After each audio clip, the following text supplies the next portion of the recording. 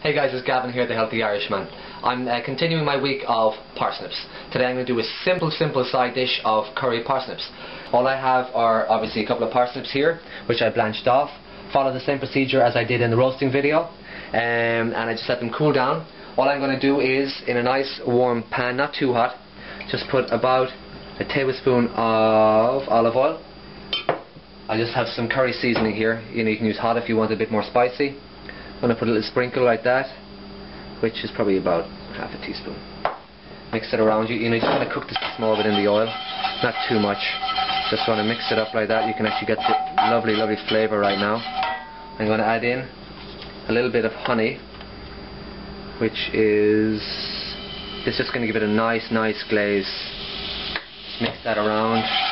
Add in your parsnips. You want to be pretty quick here so the curry doesn't burn.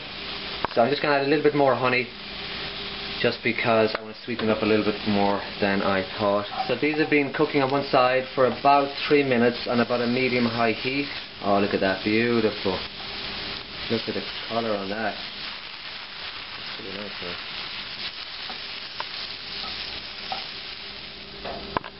So these have been cooking for about 3 or 4 minutes on each side. You can see they're an absolutely fantastic colour.